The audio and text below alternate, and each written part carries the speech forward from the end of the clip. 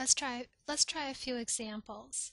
In this example, we wish to convert degrees to radians. So 45 degrees equals how many radians?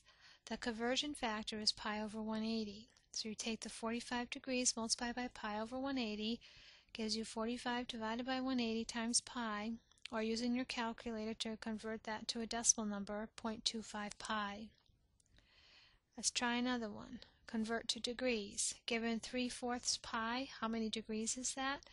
The conversion is 180 over pi, so you take 3/4 pi, which is the number given, times 180 over pi. The pi's cancel. You're left with 3 times 180 divided by 4, or 135 degrees. This one's a little trickier. Given 1.2 pi radians, how many degrees is that? It starts off with the same process, 1.2 pi radians times 180 over pi equals 1.2 times 180. Again, the pi's cancel. You're left with 216 degrees. Looking at find the voltage at 35 degrees given a peak value of 10. Use the general sine wave equation, Vp times sine theta. So 10 times the sine of 35 degrees. Go 35, press the sine key, multiply it by 10, gives you 5.73 degrees. And again, in terms of the sine wave, actual wave, 35 degrees might be around here. This is 10 volts, so this would be about 5.73 volts. That's what we're looking at. Find the voltage of sine wave B at 45 degrees if it lags sine wave A by 30 degrees.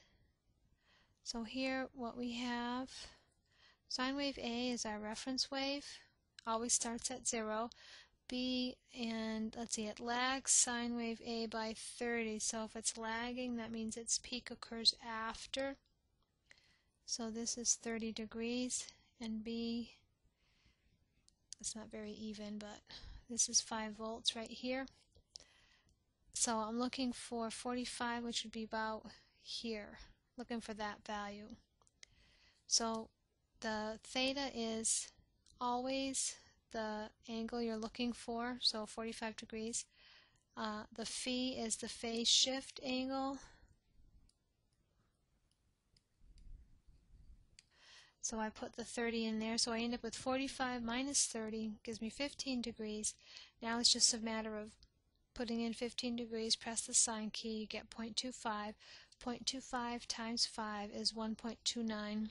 So that value right there is approximately 1.29 volts.